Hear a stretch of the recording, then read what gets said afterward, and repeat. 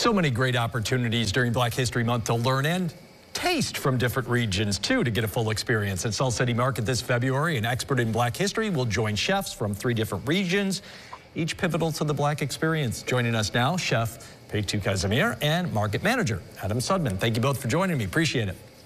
Thank you. Thank you.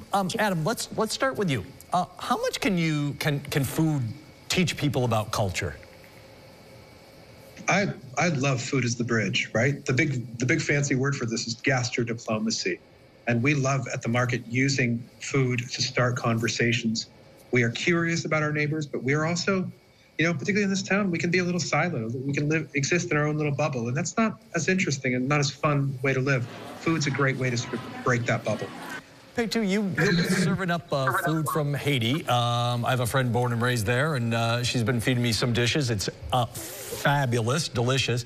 What are you doing this Thursday, and how would you kind of explain Haitian food to people, what it's like? Asian food is like a mixture from other countries, like French, Spanish, and the Indian. So our spices are different. So this Thursday, we want to serve soup jomo. Soup jomo is coming from our culture, like from our independence. That is one of my favorites, by the way, so I wish people will be able to stop by there. Adam, what would you say if there's, someone walks away with 1 or 2 things from an experience this Thursday, then I think it's the following Thursday, different cuisine, and last Thursday in February. We'll get to that in a little bit. What do you hope they walk away with from these experiences? Curiosity. Sated, but maybe not sated quite enough, right? We are curious about our neighbors. We have neighbors from all over the world in our city. We're really lucky to have that. I hope that you start to learn a thing or two about a country, and it can start you searching for more, meeting more people, keeping a lookout for people in your own life that might be from that place. Peytu, is it exciting for you to be able to share this experience with people from around here? Oh, yes, for sure. On Thursday, I think people are gonna taste it. Some people know about that, but some of them too doesn't know. But they heard about soup jomo.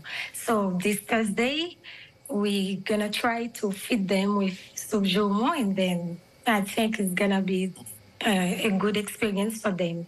So it's an energetic soup too.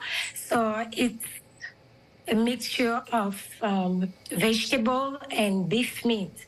So for the vegan, they can get it without the meat. Mm-hmm. Perfect. Hey, Adam, I got about 15 seconds here. Give me the hours on Thursday. When should people get there? Is it all day? Is it in the evening? Sure. So it's Taste in the Diaspora, conversations about Black history. Thursday, 6 to 8 p.m. Pop in anytime between 6 and 8. It's going to be conversation with home chefs and professors down from Department of African American Studies from our friends up at SU. Free sample, free glass of wine from Salt City Bar. Pop in anytime. Adam Sudman, Market Manager at Salt City. Peytu Casimir, thank you so much for joining us. Really appreciate it. And best of luck on Thursday. Thanks, Jeff. Okay, thanks. I appreciate it.